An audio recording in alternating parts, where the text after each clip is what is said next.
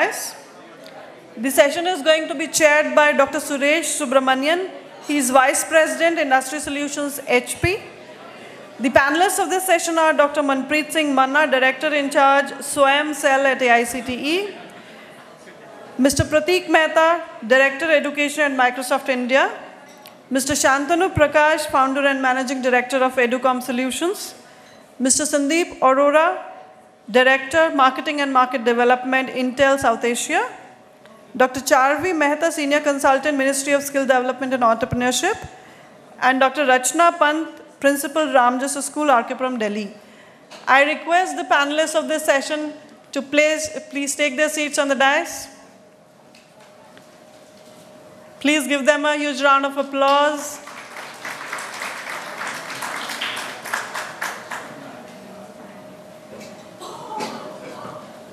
I am going to directly hand over the reins of this session to Dr. Subramanian.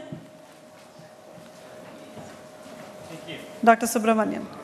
The bios of all the panelists are in the speaker booklet, so please refer to those if you need any clarification.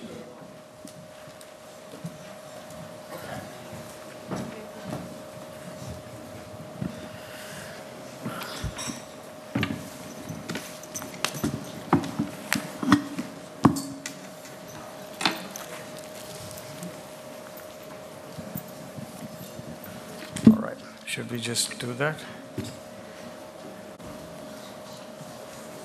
All right. Good morning, ladies and gentlemen. My name is Suresh Subramanian. I'm based in San Diego, California.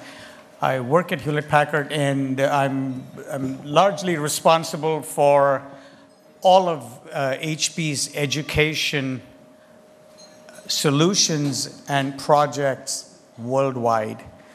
And what I'm going to do over the next about 5 or 6 minutes is just walk through some of the big learnings we've had and get an opportunity to have you experience this very distinguished panel that we've assembled for you here. Prateek started this, and I think I'm going to continue. Prateek said he's a member of, he's a product of India's education system. Let me say this, I am a proud member of India's high school education system, and moreover, I'm a proud member of India's government school education system. I remember until my 9th standard, my father was paying 1 rupee for fees, and then it moved up to 11 rupees, and there was quite a protest at that time, What I'd like to actually share is a very optimistic story, and we work. I've had the pleasure and privilege of working globally with, I would say, close to about 75 different education deployments worldwide across about 60 countries. The joy of doing that is that this is not an easy job. Transforming education, the digital transformation of education is not an easy job, but it can be done. I mean, if you look back over the last, historically you can look back and say, listen, PCs came, and then we had what happened in 2000, and we had the first Millennium Development Goals, and then you had one laptop per child, and all that. Forget all that happens. The fact is, collectively, between all of you, between us, between the folks on the panel, between the technology companies, between governments, we know what to do. Rajiv mentioned it. I don't think anyone in the first session said we don't know what to do. It's a matter of actually pulling together all of the resources, all of the people, and all of the energy, and actually saying we are going to do it. It's not easy. But I don't think we're at a point where we say, we don't know how to do this the right way. This is a beautiful picture from Ramjas School. I mean, the visionary principal is here, and she will get a chance to share with you the great work that they've done in 7th and 8th grade in science. I just want to share a couple of things quickly. First of all, the fundamental equation in education still holds. With or without technology, the fundamental equation still holds. Complete and total access plus true learning is required if you want outcomes. Remember, Rajiv spoke about, and I'm going to refer to Rajiv a number of times because he really laid out the platform for us to build this conference, build this summit here. Rajiv talked about how the transformation of India's economy has to start with the transformation of India's education.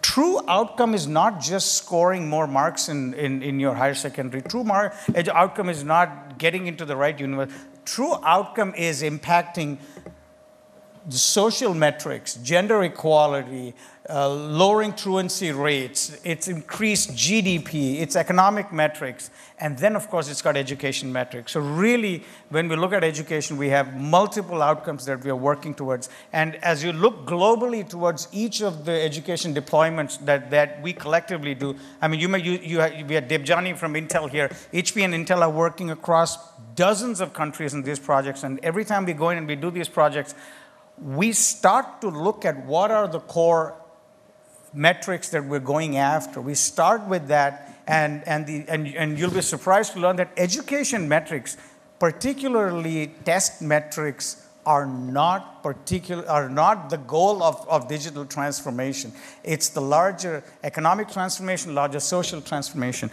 I want to stay on this one slide for a few minutes. When you look at building universal access and delivering a digital transformation of education, there are a number of pieces. People talk about PCs or tablets. That's a critical piece of it. And by the way, as you start to deliver technology into the hands of the children, it starts to change outcome. But there are many more pieces, and I want to talk through to some of those so that we're all aware of both the complexity of doing this, but also the fact that it's possible to do this. I want to draw your attention to the right, where we have professional development. Professional development, teacher training, empowering the teachers, getting them completely prepared for what follows is critical. It's a piece that has to be thought through right at the beginning, before you start the project. It's a digital transformation of technology is different from putting out an RFP for PCs. Buying PCs for the students is one of the pieces. The teacher training is another piece. Look at the one right above that, print plus digital. You know, about 15 years ago, there were all kinds of reports that said the paper is dead. The paperless office was going to come, and the paperless school was going to come. Today, when you ask people, I think people have calmed down a little bit about that. The reality that we have learned across from all of these global deployments is that paper is not dead. The paper textbook is not going away completely. But the joy of using paper, the retention from paper, the reading experiences from paper, the ability to consume content from paper in a different way from digital has to be coupled with the absolutely unconstrained and limitless amount of information that you have digitally. So what you're going to see going forward is paper and digital building together. HP has a technology called Live Paper, where we actually build textbooks that link directly to the web. And after this conference, after this session, we can speak. If you're interested in that, I can speak with you about that. It's a way in which government investment in textbooks, and by the way, government investment in textbooks goes into billions of dollars. How do you preserve that investment, not lose it, but actually are able to take advantage of it in the digital space? And that's a very critical piece that we have to do. How about the one on the left, the infrastructure piece? Infrastructure is critical. The architecture within which the technology is deployed is critical. Solar power is a piece of it. Internet access is a piece of it. Delivery of internet within the school, within the classroom is a piece of it. We saw some of the technology being presented earlier from 4SL. Can we build an architecture for a school that does not have internet access? Can we build an architecture for a school that doesn't have persistent broadband but has some form of a broadband, maybe at night? Can we build a program where we have 4SL kind of boxes that are on a 4G network, and we work with Bharti and Vodafone that all night long, that the night bandwidth can be used for schools, but the day bandwidth is used for commercial. We've got to think through the architecture pieces of it. And if we don't think of the architecture pieces, then digital transformation will be limited to the large cities, and that would be a real shame, because the tremendous potential is also outside of the large cities. If you look at deployment and support, if you look at the learning environments, each of these pieces needs to be thought through. My objective of putting this slide here is to say that we don't have to reinvent the wheel. Collectively as a team, if we are looking at digital transformation, we don't have to reinvent the wheel. The companies that are here, the industry partners that are here, everybody from Intel to Juana Technologies to Microsoft, everyone has done their share of building and learning on this. Our job is to actually take those learnings and start to make it happen. We don't have to reinvent the wheel. A lot of the learning is already there. By the way, universal access comes in many forms. Here is an example. This is just one example. This is a classroom for adult learning that's been put together in a shipping container. I mean, put a whole classroom in, you got computers, you got local architecture in there, and it's delivered, it's done. Universal architecture comes in many forms. You have remote education, you have even what Rajiv presented. One example of that was children taking their PCs home. Another example was children sitting in the classroom in a lab model. A third was an example of children having PCs on a one-to-one basis, so one child had access to one device. You have multiple models. And universal access comes in many forms. What we have to do collectively before we launch into this, okay, let's transform this school or this district or this state, is to really think through what is our ultimate goal in terms of the outcomes we're looking for. What's the current setup? What's the current status of teacher training, of school infrastructure, of internet, of delivery of power? And then start to build out the right architecture. Otherwise, we're not being fair to the kids. We've got to plan this the right way and do it. We know how to do it. We've done many of these, and I think the time has come. I really feel very bullish. I feel very optimistic that in India we're actually going to start pull all these together. The word I keep hearing in India over and over again between all of us is leapfrog. We learn and then we leapfrog. We learn and leapfrog, and that's what we're going to do here. And I guarantee you, if this group, if collectively we all come back 5 years from now, we're going to see a tremendous leapfrog in education that we've done.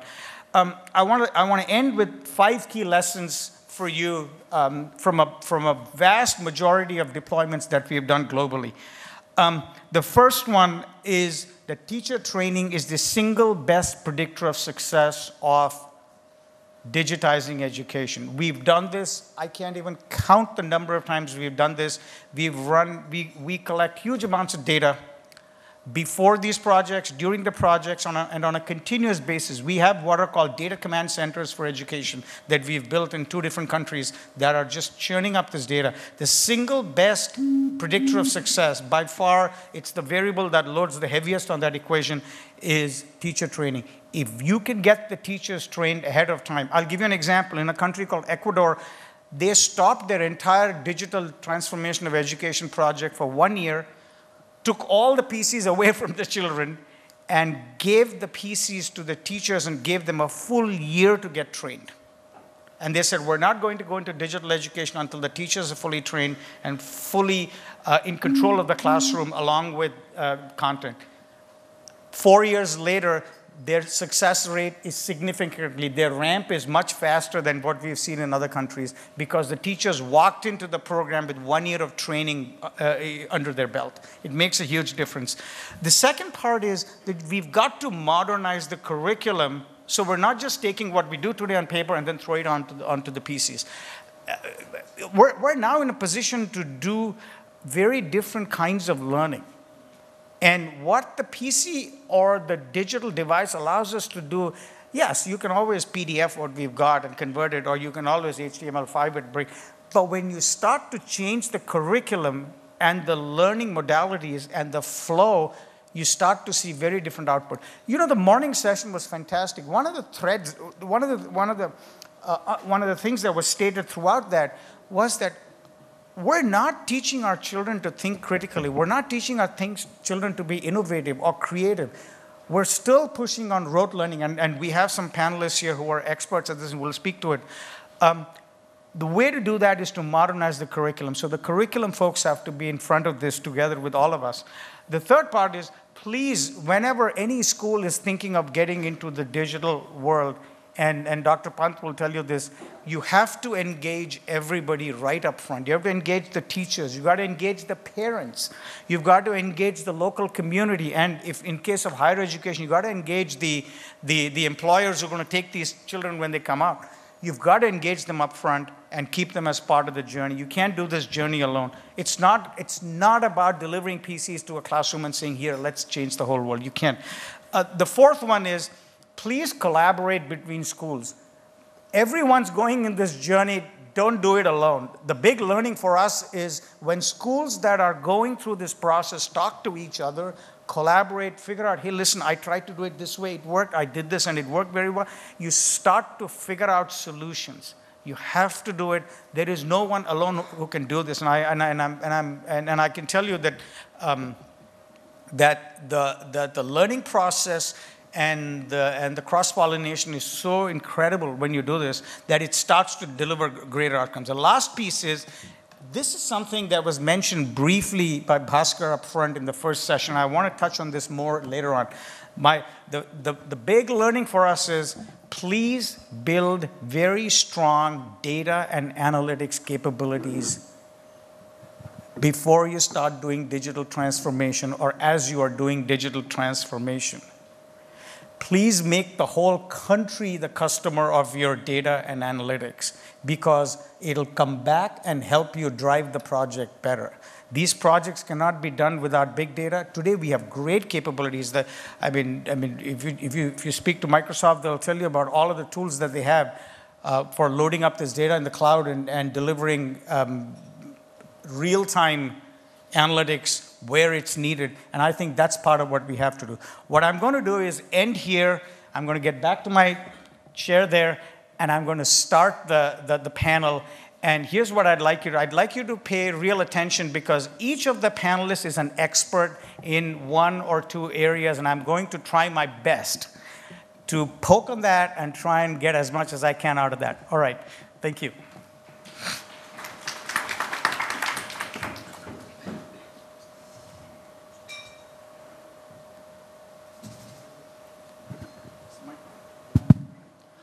All right, good.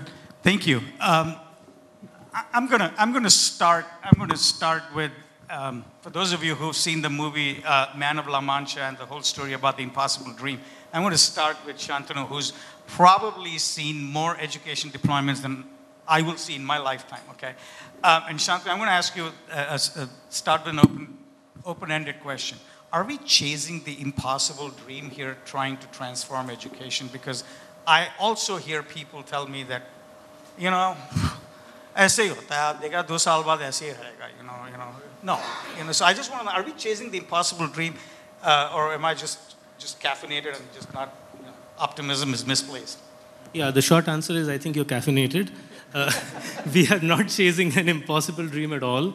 And I think the data is out there for all of us to see of how many millions of kids in schools in India are now learning either with technology or through technology. But I understand, Suresh, where the question is coming from. Why do you even mention this thing about the impossible dream? I think one part of that is the challenge of scale, right? So we have 1.5 million schools in India, and people shudder to think, if we are going to put smart classes in all these schools, how many do we need? Do we have the funds to be able to even achieve this? So I completely understand where the question is coming from.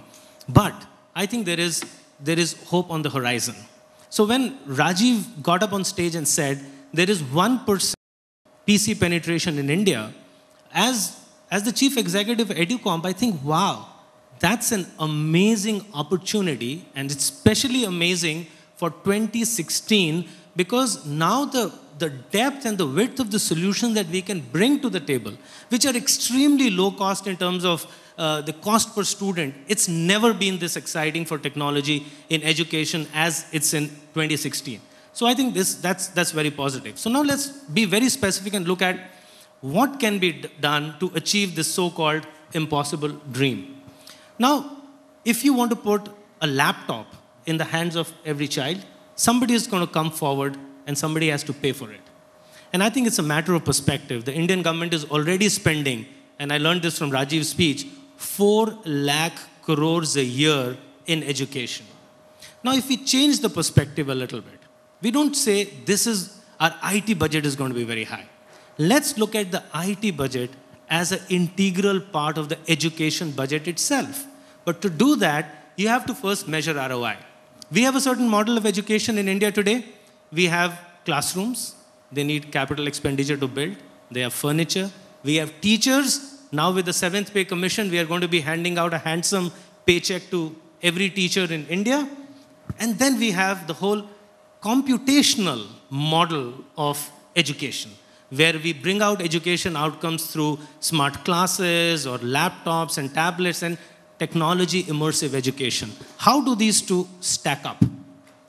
I think we don't have the time to go into the data, but I think the data that's coming out of the computational model of educational outcomes is not a difference of 1:2 or 1:5. It's a difference of 1:100.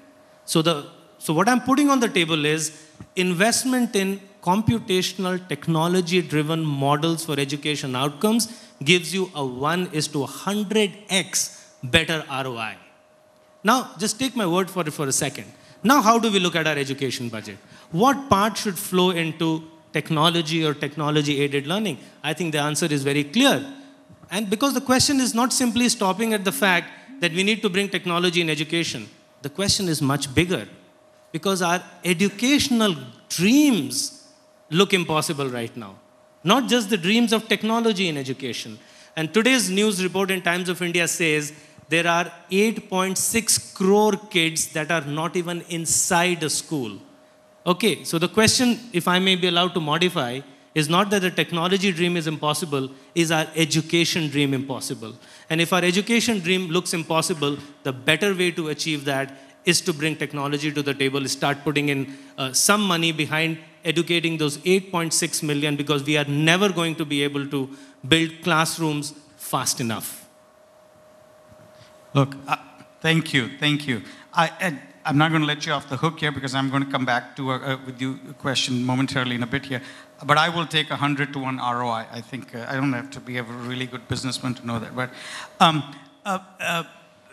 Sandeep, I want to continue the same thread of that Shantanu started, and that is, what are we measuring here? What are we setting out to do? I mean, speaking on behalf of Intel, and Intel has been, I'll say this completely candidly, Intel has been a mentor to us in learning how to do education transformation.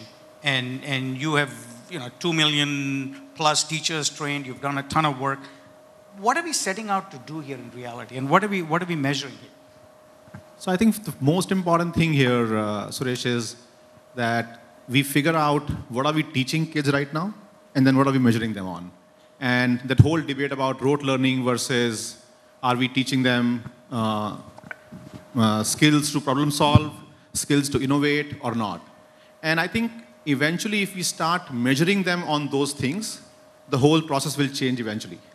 So look at the very fact about, we worry about science and math education, really. And the program we run, IRIS, ISEF, the science and engineering fair we do, look at the kids who go from India and win awards at this global platform, which is considered to be a junior Nobel Prize. Many of those kids now have minor planets named after them. So the amount of motivation they get by doing those things is tremendous. But are we doing enough? I don't think so. Are we building a culture of innovation? If you look at the number of new developments happening, number of patents being drawn in the Silicon Valley versus here, why is there so much difference? If all the bright kids are from India, why do they get to innovate so much as soon as they reach the valley and they can't do it here? Because we are not building that culture of innovation at the school level. Where are the labs where they can tinker with products and hardware? Can they build some things? We need to get to those things where we want technology in the hands of kids, secondary, primary, everywhere, so that technology becomes an integral part of them. There is one angle which Shantanu said on how to use technology to reach to a wider audience. 8 crore kids out of school is a shame. So while we build classrooms, if it takes 5 years, why don't we use technology to teach them from a remote, sensing standpoint. That is important, but also important is kids who are in school, they are being taught the right things. They are being given a chance to innovate, the chance to produce things versus just reading and learning and giving an exam. So that is important. And if you look at, the third point which I want to bring about is motivating these kids. Are we promoting enough role models which are being talked about at the school level of children who could have been a dropout, who had at one point of time thought of dropping out, but are doing wonderfully well now, and how they use technology, access to technology to transform their lives. And those stories will motivate the kids in small towns and villages to not give up. A lot of times they give up after primary school because there is no hope. Our primary school enrollment is 100%, secondary school is pathetic. So we need to change that. We need to change that by using technology to teach them, and by using technology to tell them stories of hope. I want to just stay with this innovation idea and the innovation topic, and I want to get to Dr. Pant, who is the principal at Ramjas School.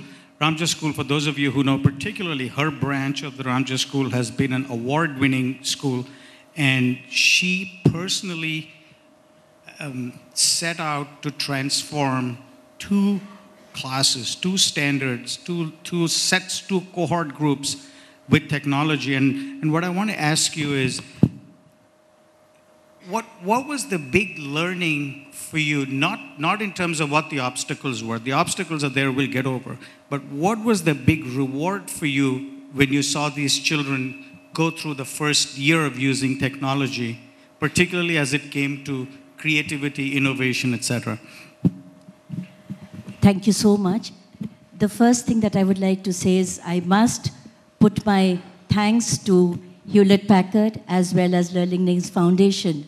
Anjali Prakash is already there, because they were the people who handheld me and made me move forward and told me, never say die, just keep on going. So that is the... Now coming to what is it that we faced. The thing that actually made me feel very good was the fact that in a class, we had the poor learners, the slow learners, the average learners, and the bright ones. And generally, we were always catering to the average learners. Here, with tools like Naiku, which HP had given us, what happened that the teachers were making assessments as per the level of the child. And the second most important thing was the weak children, they never wanted to ask questions. They were shy. So what they started doing was, they were doing the assessment on their own. They were improving because they were getting accolades, those little brownie points, the little smiley faces and things like that. And they started improving. The self-worth was there, which is something which is very much needed. Then there were a group of students, I still remember there were 1 or 2 students of grade 7, they were very bright students. Now they used to get bored and they would play truancy, they would not like to be there in the class, they would be disruptive classrooms were what was happening. So the teacher of class 7th gave those children matter of class 9th. And you will not believe how excited they were and the things that these children were doing. I will give you 2 major examples over here. One is a student by the name of Hemkesh Agarwal. He was so sort of innovation as you talk about. You're talking about the UN mandate and you're talking about the handset, the headset and the heart sets. Here this child was so creative that he went out and he gave a lecture to all the scientists of Agricultural Institute at Hyderabad. And his name figured in India Today for sort of actually doing something which a small child of class 8th had done for all the others. The other is another student of mine called Shaurabh. What he did, he made his own theory of the universe. Now these were amongst the bright ones who were motivated to do something more. He wrote his own theory of the universe and that he sent to NASA, and there was an acknowledgement from there for the work that this child had done. Now just see what this technology has done. Because if technology is the answer, what is the question? The question is, how can we motivate these students? How can we improve the students who are slow learners or they are weak? How can we motivate the teachers? Because the teachers, they used flipped classroom beautifully. They used things like movie makers. They were using yammers and they were using trackers to see that the children were not going astray. So all these were accolades, all these were beautiful learning experience. And now, as it was already said in the previous session, the improvement in sort of academics is 17%. The second thing is attendance. Students would like to, now this is the class where everybody wants to go. They do not like to be in the other classroom here. So attendance is 100%. Third very important thing is nobody wants to take an exam. Here, this assessment became like a game. Because what was happening, the results were seen immediately. So it was like a game. When you play a game, what happens? You get the scores immediately and you want to better your score. So the same thing was happening now. So they were getting their scores, they were doing it again, and they were improving. What more can a school ask? What more can a teacher ask? What more can the head of an institution ask? And I always feel, I remember the times, the lines of A Tale of Two Cities. It is the best of times, it is the worst of time. It is the age of wisdom and it is the age of folly. So if we use it, it is the best of time. If we don't, it is definitely the worst of time for those who don't use. It is the age of wisdom, yes, for all of us over here, and it will be foolishness if we do not take it to the classroom. Thank you so much. You know, I would never have believed that we would get a Dickens quote today, and I forgot you were there. I forgot you were there on the panel. You know, we're talking through K through 12, we're talking through schools, but education and really, and Bhaskar Pramanik mentioned this multiple times this morning, and Deb Jani did as well. You can't transform an economy if functionally half of the people are illiterate or don't have access to education. And so moving on to the topic of adult education and lifelong learning, I want to actually move to my right here and ask Dr. Manna. Dr. Manna is actually director in charge for SWAYAM. SWAYAM was mentioned this morning very prominently. Dr. Manna, my question for you is, you're the director in charge. There are lots of MOOCs out there, okay? You know, people talk about MOOC being a fashion, that it came in and it went, etc. What's your vision? Why is SWAYAM going to succeed? What's the plan here? Thank you very much. How come this word SWAYAM has come up? I have to just take the brief history behind it. Government of India giving number of scholarships, subsidies to whole country. Scholarship for the post-matric, scholarship for the GATE, scholarship for the GPAT, etc., etc., etc. Some they got, some they not got. Reason is very simple. Some states, if there is a corruption, the scholarship may not to reach. Okay, we started with the DBT, direct beneficiary transfer. But finally, where it goes? It goes with the student who has a good parents, could give the good education and he could get some rank or some percentile to achieve this goal to get the scholarship. What happened to others? A ward of rickshaw puller, a ward of laborer. He could not get. I'll tell you the story. Today in India, if there are 10,000 of engineering institutions, 40% seats are empty, but in the same city, same area, all the coaching centers and academies are overflooded. You go to any academy because everybody wants their ward should go to either IIT or IIM or ISC. Sometimes NIT. Very sorry state. Next. Government started with the distance education. Okay, we do not have the number of schools available, do not have the number of colleges available, we will go with the distance education. And what happened with the distance education, everybody knows well. And finally, DEC got collapsed. And we are coming with certain other solutions, small solutions. And government picked up the matter. No more policies, let go for the implementation. No more policies, please. Let go for the implementation. It's a very sensitive topic because I have growing with the SWAYAM. My career is growing with the SWAYAM, so I have seen the SWAYAM from the seed point, so I'm just going to take. Today's student sitting in a class, he can never leave his mobile at home and never wants to be. And sitting in the class with the mobile left at home, he is feeling very excited. Oh, something is missed. He may left his geometry box at home. No problem, he can borrow the pencil, but he never borrow the mobile. And he's doing some WhatsApp, sitting in the class also. And we never stop in the BTech students and MBA students. For the school, we have the restrictions still. It means that today's student is screen savvy. The second thing is, you go to any house, even your wards, you bring anything new at your home, they would like to have the touch, feel. मैं पापा खुद से खोल के करूँगा, मुझे दिखाइए, मैं करता हूँ. यानी कि खुद से करने की चाह, स्वयं. तो हमने उस शब्द को पकड़ लिया, स्क्रीन के साथ जोड़ दिया. Study webs of active learning for young aspiring minds. This is the full form of this SWAYA. Young aspiring minds. इसको confuse मत कीजिएगा. माइंड यंग किसका है? 70 years वाले का भी है, हाउस वाइफ का भी है, ड्रॉप आउट्स का भी है, फिजिकल डिसेबल पर्सन का भी है. यानी कि this project which we have come up by government of India, this is totally a project which can be utilised through computers, laptop, Android, iOS or maybe Windows. This is going to be there. What basically we are going to give? We are starting from the 8th standard till PhD. This is the world's first MOOC which is coming for the school. World's first MOOC. And this is going to be the world's largest MOOC which is going to be launched very soon. And even that app is very much available. You can check from your mobiles now itself. It will be in the store. Why this is required? The simple thing is, you ask the 7th standard student, what is your favorite subject? They say mathematics. You say, oh, wonderful.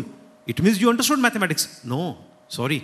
7th standard student doesn't have that kind of vision to say the subject is favorite, because it is a favorite because of the teacher who's teaching a mathematics, and the social science teacher may not be good enough. They said, no, my ma'am is very good, so this mathematics is good. This is the one thing. The second thing, in engineering or any professional courses, unfortunate case, during your examinations you fall sick, either it's a chikungunya, either it's a dengue or something, you lost one semester, it means you lost 1 year. It means your whole degree is going to be get delayed 1 year. We got this solution also. It means that you can select the courses by teacher-wise. If you want the good teacher, he's in IIT Kharagpur, you are somewhere in Bareilly, you can opt that course. Because in all 800 universities in country, having a regulation now from UGC, 20% credits of your regular courses, so-called BSc, BCom, BTech, etc., can be earned through SWAM. Similarly, the regulation has come from AICT also for all management, technical, architecture, pharmacies courses. 20% credits can be earned, because sometimes, some problem is there in the institution or the teacher. You cannot say the teacher, sir, you are not teaching well. My rest credits are wonderful. Because of you, I'm losing something. I'm losing my gate. I'm losing my cat. So, no problem. Go to the SWAM, enroll there, get registered, and get your DMC, get one SWAM subject. Second thing, today you are doing BTech, but you are very much eager to learn music. Why not? You can learn music. You can learn music from SWAM. Yes, this is called choice-based credit system, concept which has come by Government of India, and it is flourishing, and it is going to become in this way. Thank you, sir. Thank you, sir. Thank you.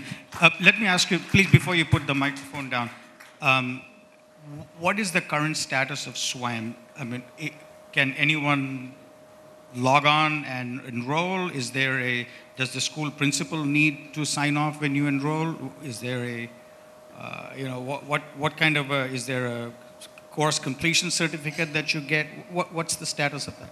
Yeah. Thanks to you giving this opportunity, because I wanted to speak a lot for this, and no. I got this question. Yeah. Any learner, please remove the word student. Any learner, any citizen of country, even he has an Aadhaar number or not, even he has a driving license or not, can go to this site, can get enrolled. No OTP is required. No OTP is required. No any teacher's permission is required. No any principal permission is required, because he may go for value addition. I'm learning something in a school, but I'm not getting satisfied with my teacher's level of teaching. I come at home, I open my laptop or a desktop, or maybe my simple 2000 mobile phone, Android, any mobile phone, so-called, Carbon, etc. He can learn from that. Each and every lecture has 20 minutes videos and 20 minutes of metadata, means we are having the length of courses. And tomorrow he feels, I have done this course, why not to get the certification? Yes, he can get certified. After completing a course, taking a printout or even not need a printout, send a mail to that university, which university is offered that course. You need not to go to that university to give examination. In the same city, he may get one center where he is going to appear for examination with some nominal fee, say 1,000 rupees or 1,500, and that barcode DMC is there. QR codes DMC is there. He can carry anywhere in India or abroad to show, yes, I am a skilled plumber also, although basically I am MA music, but I know the plumbing because I got this certified by Government of India through this my NSDC, National Skill Development Council, that I have did this plumbing course. Next, this course has the variety. मुझे यहाँ पे एक बात कहनी चाहिए, 14 सितंबर से लेके 29 सितंबर हर साल हम हिंदी पखवाड़ा मनाते हैं. उसमें मैंने भी प्रण लिया है, हमें सब गवर्नमेंट ऑफिशियल्स को एक प्रण लेना होता है कि हम जो भी कार्य करेंगे हिंदी में करेंगे. Platform is like that, I suppose to be. तो मुझे थोड़ी सी अनुमति दीजिए, मैं थोड़ा सा हिंदी में भी बात कर सकूं, ताकि जो मेरा जो प्रण है, प्रज्ञा है, वो भी रहे. तो बात ये है, आज हम 200 कोर्सेज के साथ शुरू कर रहे हैं और मार्च तक 2000 कोर्सेज लेके आएंगे और 3 साल में 10,000 कोर्सेज लेके आएंगे और 3 करोड़ लर्नर्स को जोड़ेंगे. वो लर्नर्स हाउस वाइफ भी हो सकती है, ड्रॉप आउट भी हो सकता है, रिक्शा पुलर भी हो सकता है. हम किसी से उसकी पहचान नहीं पूछेंगे. हमारे पोर्टल पे आपको ये नहीं टिक करना पड़ेगा आपको किस जाति से, किस धर्म से बिलोंग करते हैं. ये कॉलम ही नहीं रखा हमने वहां पे, ना इसकी जरूरत है.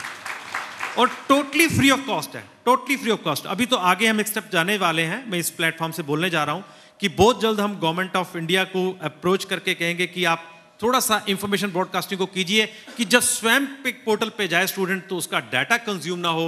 बीएसएनएल इतना हमें थोड़ा सा और फेवर कर दे, और जो ऑलरेडी माइक्रोसॉफ्ट ने हमें कर दिया है हम उनके बहुत ऋणी रहेंगे.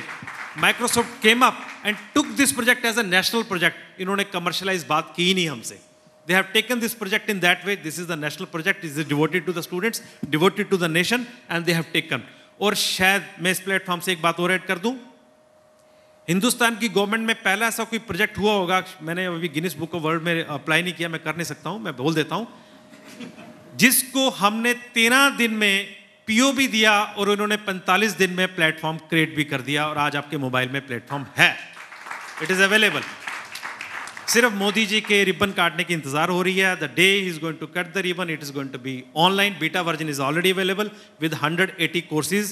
We have 7 NCs in India: UGC, NCERT, CEC, IGNO, IOS, IM, Bangalore, as well as NPTEL. All NPTEL courses are coming over there, and we are coming with the virtual classroom, going to be integrated with the AView, as well as the Microsoft has the complete version for the virtual classroom. मजे की बात सुनिए, अभी launch नहीं हुआ, 3 countries already approaching us and saying, please add us. Government of Australia, Government of Canada. आज हमें सुबह ही मीटिंग की कि शायद हमें जियो फेंसिंग हटानी पड़ेगी, इसको हमें ग्लोबली करना ही पड़ेगा. This is the future of the soil.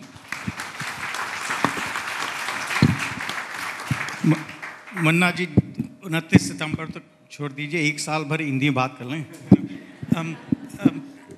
But staying with this national skills development piece, Dr. Charvi Mehta is from the Ministry of Skills Development. What I wanted to hear more from you, Dr. Mehta, was on the PM Yuva project that's about to be launched. And I don't think, I would say very few people here know about it. So that would be very useful. And then I'll have a follow-up.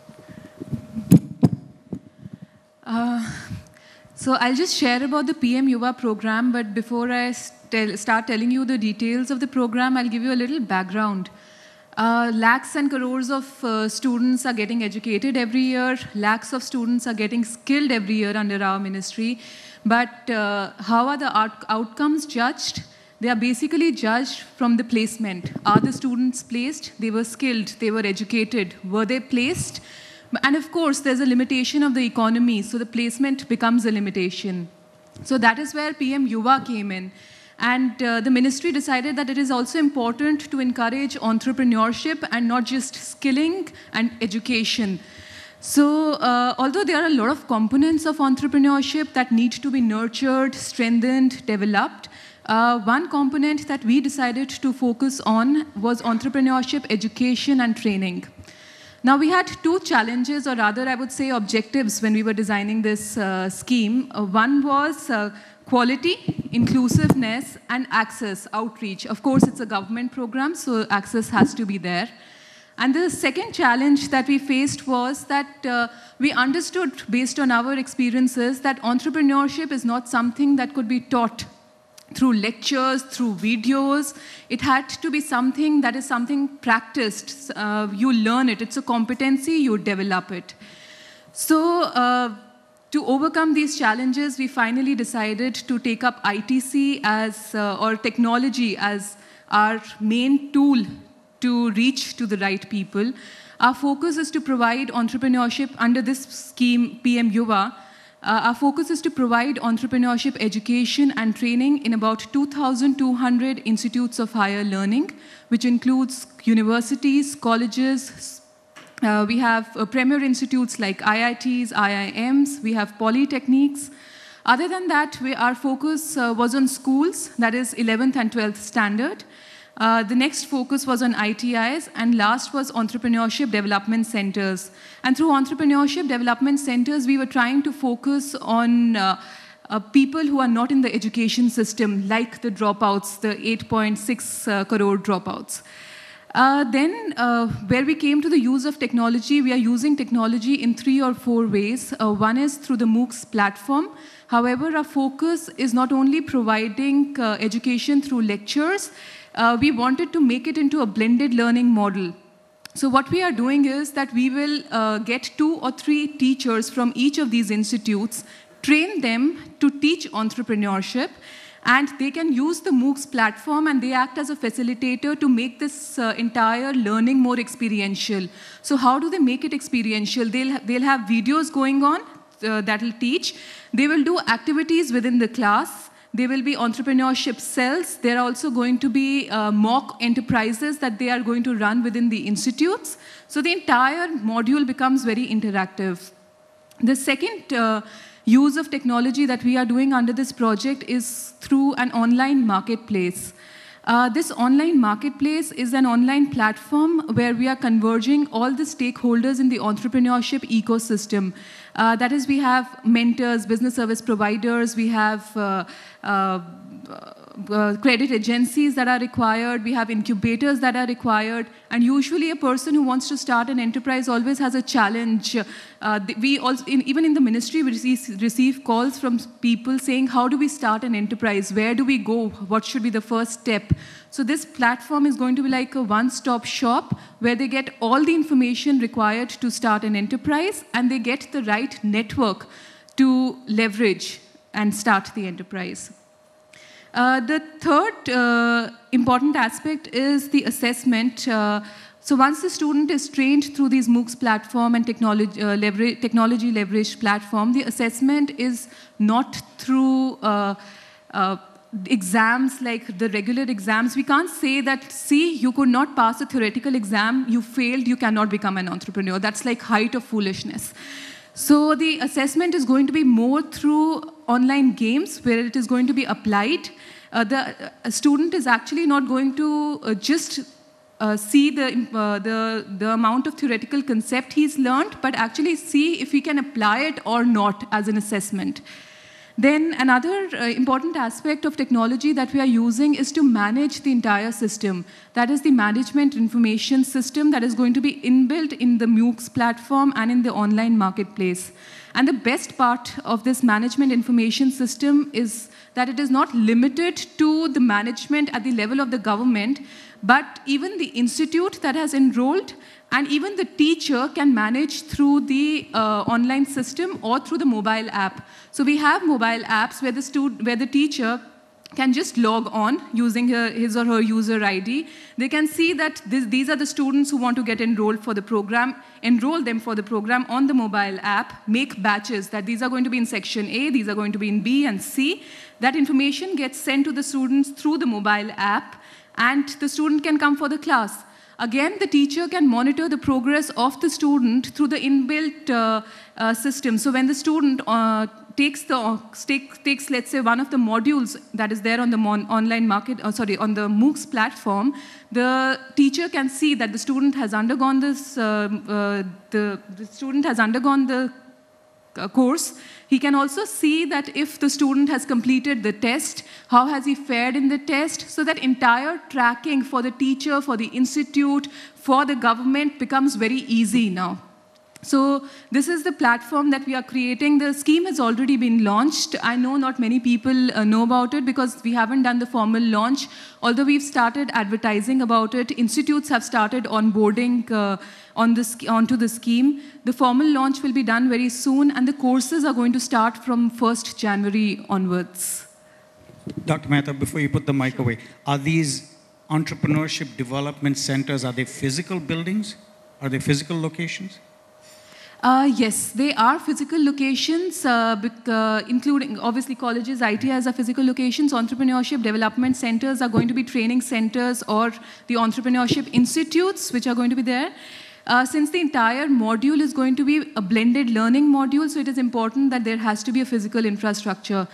Since this question, Suresh asked me this question, I'd also like to add here that this MOOCs platform is not only limited to the students or the faculty or the institutes that onboard onto the program. It is an open platform, and anybody who wants to learn about entrepreneurship, who wants to get trained, even in specific need-based trainings like financial literacy, develop communication skills, can access this platform and do it himself, like Swayam. Lovely, thank you. And finally, let me ask Prateek, who's been in education and speaks on education extensively. Two words that go together, but we haven't heard them be used this morning, are cloud and analytics, and how that is going to impact. There is a tremendous amount of work that Microsoft is doing in leading much of the industry into the cloud, and the analytics that are building into that. So share with us how everything you've heard, the K through 12 piece, the lifelong learning piece, the MOOC piece, how all of that gets transformed to the next level. Sure, thanks. Okay. So, we're seeing a huge transformation happening in education. Everybody in the panel talked about digital education, blended learning, one-to-one digital classrooms, and blah, blah, blah. I think the reality is that all this needs a back-end infrastructure, an infrastructure that can enable deployment to happen in a much faster way and a much better way. And it's like a pay-as-you-use model. Gone are the days where you have to build up an IT infrastructure in the schools or in the colleges. I think the reality is that everybody's today talking about, I want to have infrastructure at my fingertips, and I want to have infrastructure as and when I want it. Okay, I think that's the key thing, as and when I want it, right? So that's where the whole cloud infrastructure is playing a very big role. We're seeing a huge transformation happening in this space. And I'll share some of the perspective and experiences that we've gained. Let me talk about Swayam, for example. The one aspect is building up the MOOC platform, but the other aspect is actually rolling it out.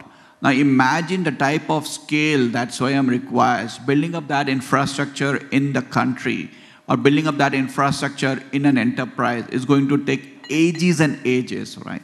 So rather than building up the infrastructure on their own, what is available today is back-end data centers. And how can that be leveraged to use that infrastructure to provide a better service and a faster service and a better rollout to the end user. So the end user could be a citizen, could be a student, could be a skilled laborer, and blah, blah, blah. I think that's where the cloud becomes a very important role. And what we've done at Microsoft is that a year back, Satya was in town, and we've now launched 3 data centers in the country, one in Pune, the other one is in Bombay, and the third one is in Chennai. We build up a huge infrastructure that will enable educationists, can enable researchers, can enable projects like Swayam or the MOOC platform that Chavi talked about, on rolling it out quickly for the end recipient. when it comes to analytics, this is a very interesting concept. And again, we're pretty new in this area. This is with respect to discussion that we had with the Honorable Chief Minister, Mr. Naidu, almost like 8 months back, when again Satya was in town. And he put forth a problem statement. He said, Satya, the big challenge that I have is I don't know whether I am doing the right intervention at the right time in the education space. I'm spending thousands and thousands of crores of rupees in building up education system, in setting up brick and mortars, in constructing schools. But am I doing the right thing? Can you help me out in identifying how am I using my investment, and am I using the investment in the right manner? And that provoked a thought process in us as to what is it that we can do as a technology company. How can we help government to take those decisions? And the whole concept about machine learning, intelligence network to be built up actually came up from that discussion.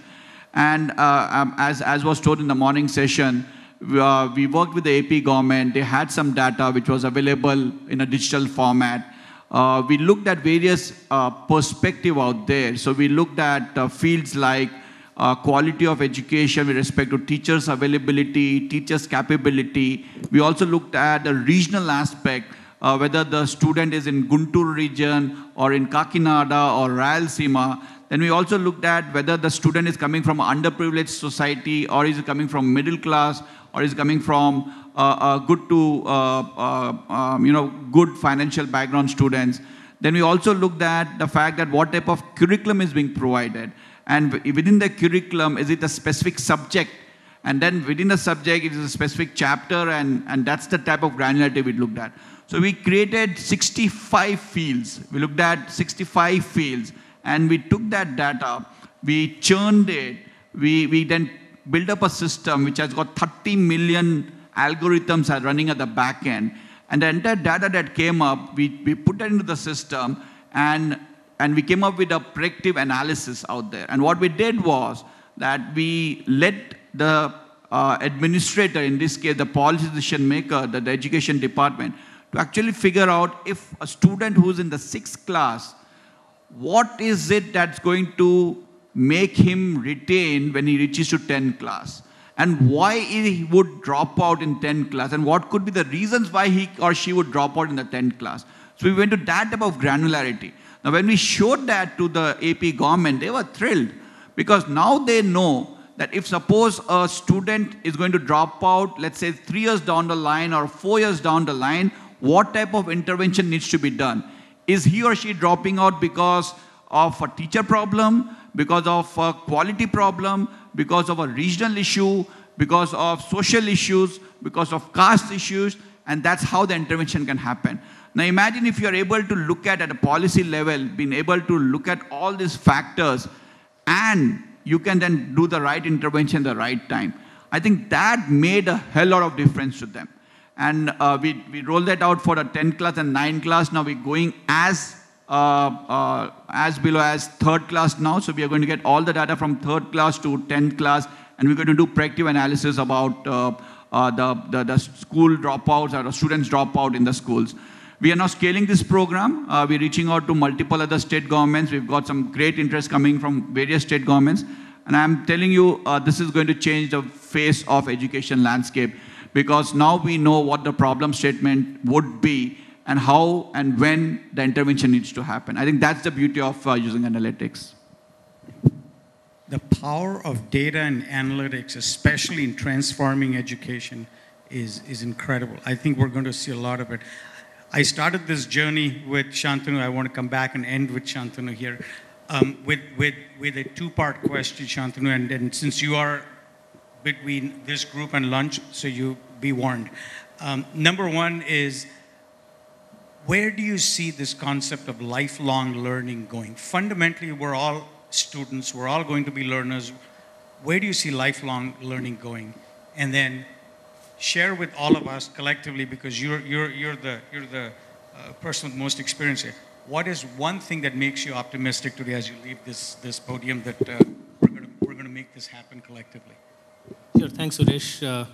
I think if you look at the word lifelong learning, okay, There's two parts to it. One is life, okay, and one is long.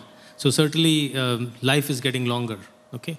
But what is more interesting is that the need for remaining economically empowered for a longer time is also becoming more important today. And thirdly, if you look at the future of jobs, the future of jobs has been amazingly disrupted. So 60% of jobs today are going to cease to exist. So lifelong learning is not just a metaphor or a phrase.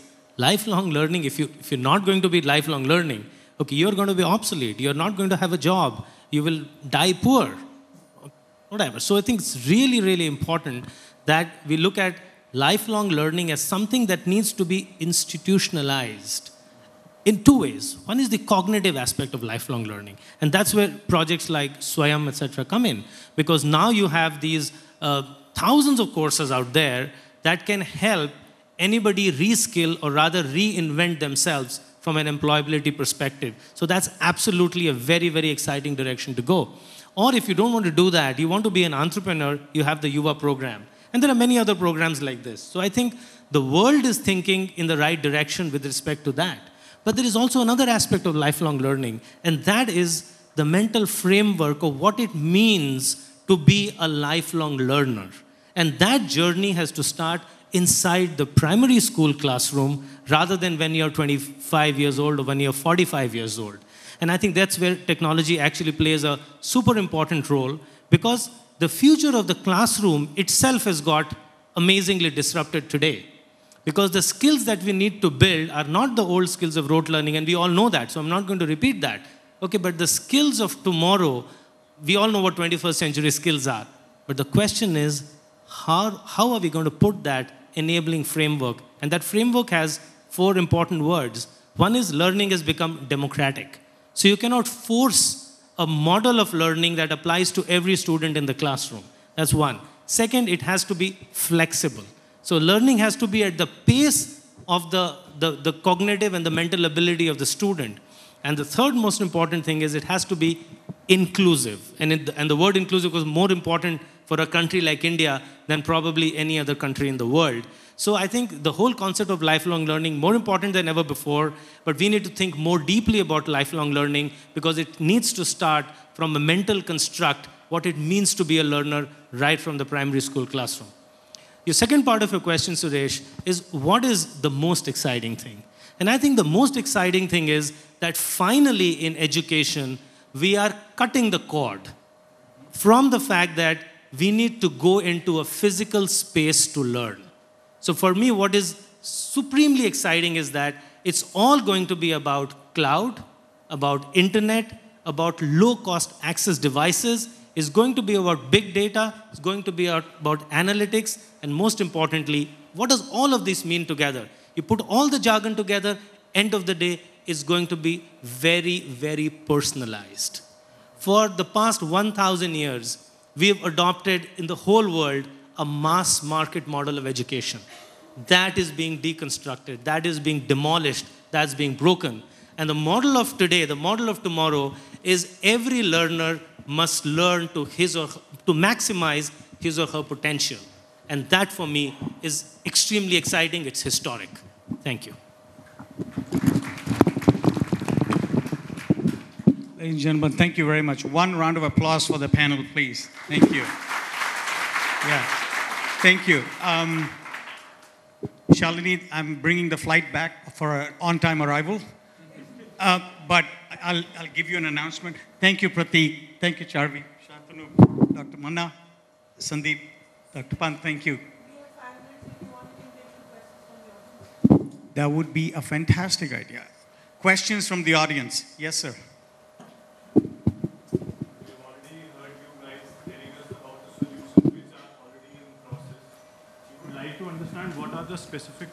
What are the specific conditions and what are the basic necessities of those conditions which are required to implement all these things? So many good programs which are already coming in terms of Swayam, in terms of mock programs. So what are the basic conditions which are required? If someone can answer that. Can I do one thing? Sandeep, do you want to take answering that question? Yeah. See, I think fundamentally, there are many programs happening across the board. And, we are driving some, Microsoft driving some, HP driving some, government is leading, obviously. I think at some point, all of it is not coming together as it should. I think that's one thing which has to happen for sure. So that's a fundamental connect which has to happen. We need to connect the dots and see across the board, starting from primary school to secondary school to higher education, what are the programs being run by industry, government, cut it across, and find where are the overlaps and build efficiencies. I think that's fundamental, it has to happen. And most importantly, for any of these things to happen, the first thing is the will to make it happen.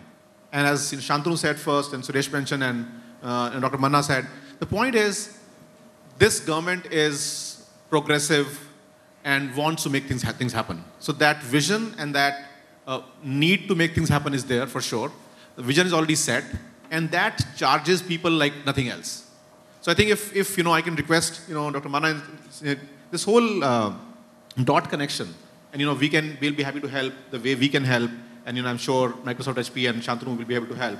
I think once we draw that metric of which programs are running across industry, across government, because when you want to have transformation in the country, what you need is public-private partnership. It will not happen by government alone, it will not happen by industry alone. We are all citizens of India, we have that role to play, that we make the country progress, we do everything we can.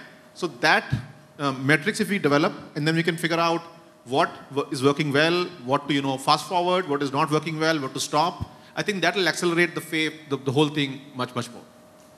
Got it. A question right there, and then after that, you, sir. Yeah. Hello. Hi. So I am Dr. Prasad from Amity University. It was a wonderful session. I actually didn't want to attend, but really it made my day here. What I want to ask is, we have been talking about the technology involvement. We have been the initiatives by the government. It seems reasonable to pose this question, that with power comes responsibility, and we are trying to empower the individuals here with this education and technology transformation. So the individual gets excited from a psychological point of view, and this excitement results in both sides of the coin. That means there are dangers, so my question will be about the risks involved by putting these technologies into those hands, which is a big concern, or which will become a big concern in future. That is one thing. So knowledge is a double-edged sword. So how are we going to control this aspect, or moderate this aspect in a way? We need not control, but we should be moderating, at least be conscious of this. Technology is a double-edged sword. So how do we take care of not using the sword for the wrong things? So, every action has a reaction. Let's accept that reality. Technology intervention, is it required? The answer is absolutely required. And there are multiple reasons that the panelists spoke about: accessibility, equitable education, quality of education. So the need is there, and the answer to the need cannot be brick and mortar.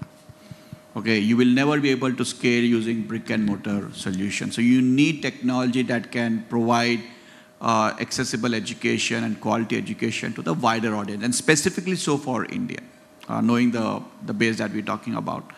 Having said that, yes, there are definitely concerns when we talk about using technology, but I think we need to respect the intelligence of the learners. Okay, at the end of the day, the basic premise is the technology that can enable things to happen, but at the same time, the learners should understand the reality that this technology can help them in a lifelong learning, what Shantanu mentioned. And at the same time, are we misutilizing the technology? I think we should leave it to the maturity of the learners. There would be some intervention that may be required, and there would be some security aspects that will be built up in the technology for ensuring that it's not being misutilized by the learners who are going to access the programs that the government is rolling out. But I'll just leave it at that. I think we should respect the maturity of the learners, and I'm sure these people would understand that. And just to add to that point, Prateek, the point about potential risks when we go down that path, and we'll have to evaluate those risks and see how do we mitigate the risks. But I think in my mind, and I think I'm sure in everybody's mind, the risks of not going down that path are far greater. So we need to make sure we mitigate the risks of going down that path, but still move ahead. Well said. So we have a lot. Yes. Sorry, I have taken the time. In my last 18 years of teaching, before joining AICTE, of course, I'm a teacher first. I used to say the word which I'm using here. We are creating engineers. 6,85,000 engineers we are creating as per my AICTE recent data, because now I'm in the AICTE, so I know the exact data. If we are not providing the channel, we are creating techno-terrorists. Please, we are creating techno-terrorists. Because we are teaching so advancements, you know. We are showing them NASA. We are showing them ISRO. We are showing them satellites. We are showing them missiles. But how many could reach over there? Out of the 10,000s, all are brilliant. Because each and every human being has something in their mind that is called a skill. Hunar, जुगाड़, जिसको हमने skill development का नाम दे दिया India में. The thing is that जब तक आज की इंस्टीट्यूशंस अपनी ईगो को छोड़ के, आज की इंडस्ट्री अपनी उस व्यस्तता को छोड़ के हाथ नहीं मिलाएंगे, हम कुछ भी इस प्लेटफॉर्म से बातें करें, जितनी बड़ी भारी भरकम बातें करें टेक्नोलॉजी की, तब तक सोल्यूशन नहीं मिलने वाला. We have to join hands. In Indian system we have the industry institution interaction, which is most important, so-called NEEM, National Enhancement Employability Mission. We have to run with this. This is, I think, only the solution can be given. My question is for Manpreet. This is happening with wherever I visit, and this is typically the institutions are being asked when the SWAYAM was going to be launched. We have been running different online or blended courses. Already we have a content. Are you making any efforts to repurpose the content which can be suited to the SWAYAM? Because the problem is everywhere we need not reinvent the wheel again and again and again. Like, E-Pathshala to the EPG Pathshala to the EPG Square Pathshala, E-Acharya, O-Acharya. Are you doing something again otherwise than the waste of time of individuals? That's wonderful. Yes, it's a wonderful question. It's a need of our. These all MOOCs are there. We honor, we respect all the MOOCs. Rather, ये हमारे मोती हैं. हमने सिर्फ माला बनाई है क्योंकि बच्चा किसी भी MOOCs पे जाके वो value addition तो कर ही सकता है. E-Pathshala like MOOCs means wonderful, amazing, no doubt. But tomorrow, if he says, I spent time on my system, I learned it, can I have a job through this? Yes, you can have a job. Because SWAYAM is the only national platform which is going to give you the credits, which is going to give you the certificate, either from the QCI, either from NSDC, either from AICTE, either from UGC, that tomorrow you can produce this certificate. Because when you go to the industry or a government services, they will ask first, you prove your identity. Are you really a skilled labor? Are you really a skilled electrician? Are you really a skilled plumber? I will not allow you to come to my house. Don't touch my tap until unless you show the certificate. This is the domain. So the SWAYAM is the only platform through which all my learner students can have the 20% credits, rest 80% they have to earn from their conventional study, and rest of the whole Indian citizens who learn by taste and later on they want to convert it for the profession, they can do. That is only with the SWAYAM, sir, because these MOOCs will give only value addition, but the SWAYAM will give the certification also. This is the one. Yeah, please. What about the courses which we are already running in our institutions? Of course, they are not credit-based, for example. Exactly. So tomorrow, if you want to, is there any facility to transfer the entire content to SWAYAM? Will you allow them to do that? We are already doing it. From NPTEL, we already have taken the number of courses, we are approving and we are putting on that, and the courses started from the 8th standard. Okay. As on today, there was no any MOOC which is for the 8th standard. We have IIT PAL also. For tomorrow, students don't have to go to a city like Kota to learn for a JEE Advanced or JEE. We are going to have the IIT PAL also. These courses are not available in the MOOCs because they are charging huge money, and it is totally free of cost. Totally free of cost. So the answer to your question is yes. Yes. Correct. I was about to say that. I think the answer is yes. I think the beauty about the SWAYAM project is the fact that any content can actually come onto the platform. Having said that, the quality has to be maintained because at the end of the day, we are expecting the students to use it, right? So the quality has to be ensured. I think what AICT and Government of India has done is they've created a coordination committee that before the content comes onto the SWAYAM portal, it has to be approved by that coordination committee, which gives the flexibility, which means that you can provide your content onto the portal, but that before it comes to the final portal, has to be approved by the coordinating committee, and after that, it's going to come onto the portal. I think that's important because we need to maintain the quality of the product.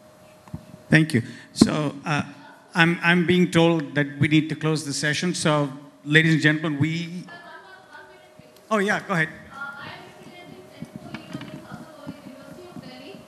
And we have, sir, our team has given 42 MOOCs on the SWAYAM platform. It's all this is available on the UGC. And it is the EPG Pathshala content that we had created. We have repurposed into weekly structures and we'll be putting teachers as MOOC coordinators who will be helping these students. Sir, my concern and the challenges we are facing at the ground level team working is, when we started in 2013, and if I compare our model with NPTEL, we started almost in 1999 and 2003 formal launch. In last 13 years, they have prepared 96 courses. In last 2.5 years, we have produced 42 MOOCs. So that's the effort which our team is doing. And that is only possible because of the thousands of teachers we have been able to motivate. So one point which initially also at UGC forums we have been literally fighting, that there should be incentive to the teachers, recognition to the teachers. Do you have a question or do you have a comment? Sir, no, I have a comment that all this will be possible only if the teachers are made very, very important component. So that is one thing.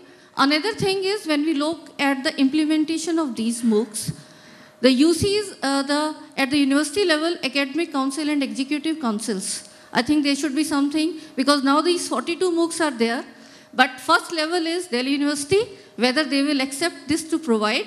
Another will be every university. Will it go into that, yes, do we approve this course or not? So my humble question is, I think it should be the learner who should decide whether I want to take this course or not any university system. That is one point I wanted to make.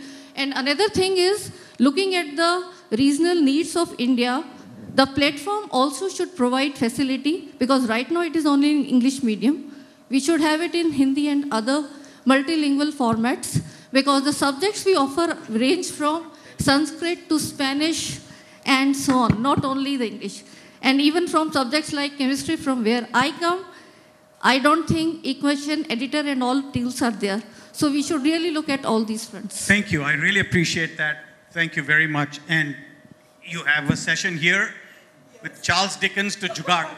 Thank you. Thanks a Happy lot. lunch. Thanks a lot, everybody. Before I thank the wonderful panelists here, I would like to just share one information with everybody here. Sandeep, you mentioned about public-private partnerships. What we are working on is a white paper. CII is working on a white paper with KPMG. And the entire inputs from this conference are going to go into that white paper, which we are going to present to the government, and hopefully some wonderful results are going to come out of that. And now I thank all the panelists and invite everybody for lunch. Please don't go away after this session. Please stay on for the entire conference. Thank you.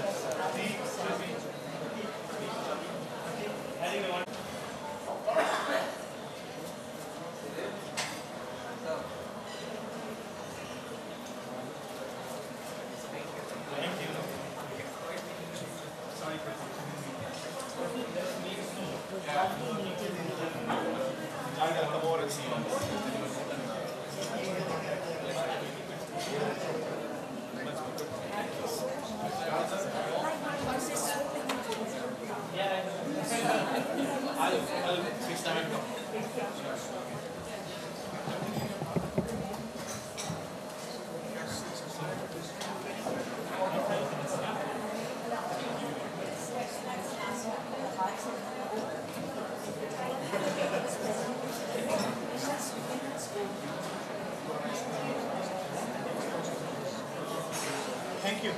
Shukriya.